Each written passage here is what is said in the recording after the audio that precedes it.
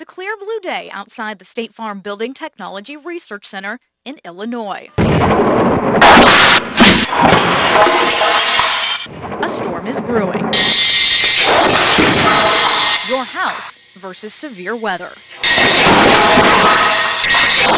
This is the area where you actually test wind damage and debris. 2x4 right here that weighs 8 pounds. Correct. Okay, going to be shot out of this gun. Okay, it's going to go at 34 miles per hour. First, we're going to shoot it at the non-resistant window.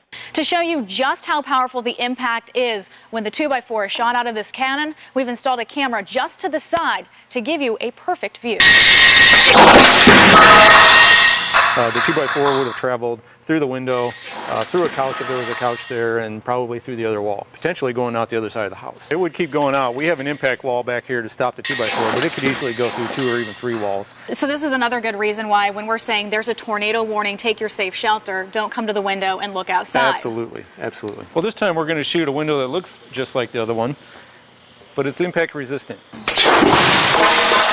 But this didn't go through the entire window. Right, and that's the key, is we've stopped that 2x4 that has the potential to go through 2 walls and a couch or whatnot. Now you're less likely to have the wind pressurization that can actually start to rip a house apart. From windows to walls. A vinyl siding, we've got OSB underneath that. It's a 2x4 frame construction.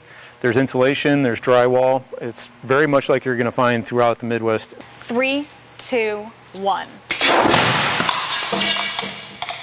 Even with a brick veneer, the 2x4 can break that, puncture it, and go right through because it's not a structural component of the home. Most of us, when we think of debris coming into our homes, we think of areas like windows. We don't think that walls aren't going to protect us, but this is a perfect example of how in your home you're really not safe in any kind of outside room. You need to get into that safe place. Exactly.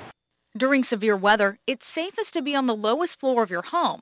If that happens to be the first floor, reinforced walls in an interior room can better protect you from flying debris. 3, 2, 1. The 2x4 just bounces off this wall that acts as a system to keep you safe, starting with this, a thin layer of Kevlar.